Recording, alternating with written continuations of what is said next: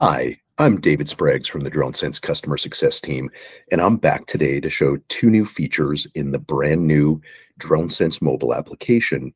This is DroneSense version 2024.8.28. And there are two key items that I want to point out to customers. I'm going to go ahead and show a video. Went out today with my Matrice 30. Let me go ahead and pause that. The first thing you're going to see is here is in the notification pane on the left-hand side of the mobile application, we have added a button that is the ability to hide non-critical notifications. Again, this has been a customer request for an extended period of time. This, in addition to the frequency with which we're displaying the critical notifications, has really improved the user experience. So I'm going to go ahead and enable that button to hide the non-critical. I'm going to go ahead and dock that, and we're going to launch here.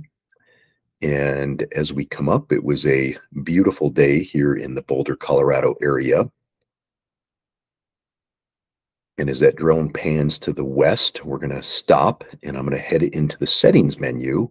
Now, the next enhancement is only for the DJI V5 drones, and that currently includes the Matrice 300 and 350, Matrice 30 series, the Matrice 3 Enterprise series, as well as the Mini 3 series.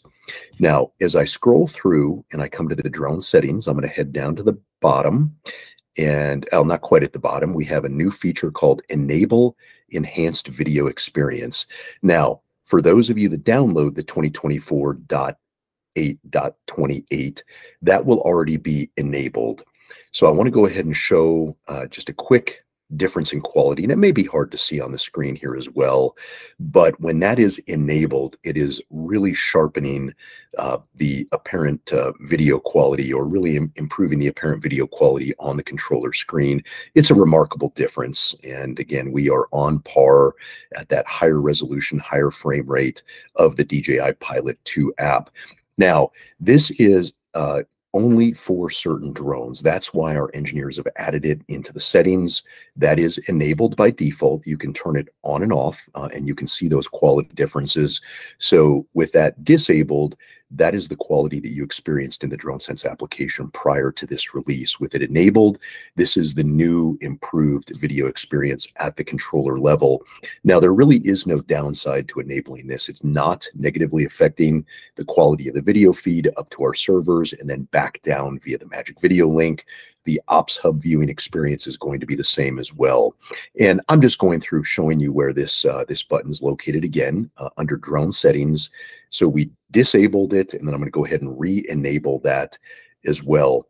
Again, this is only functional for the DJI V5 drones, the 350, 300 series, the Matrice 30 series, the Mavic 3 Enterprise series, and the Mini 3 series as well. So really excited. Please give your feedback to any of the customer success team here at DroneSense. And I wanted to thank our incredible engineering team again for making these changes and improvements happen in our software.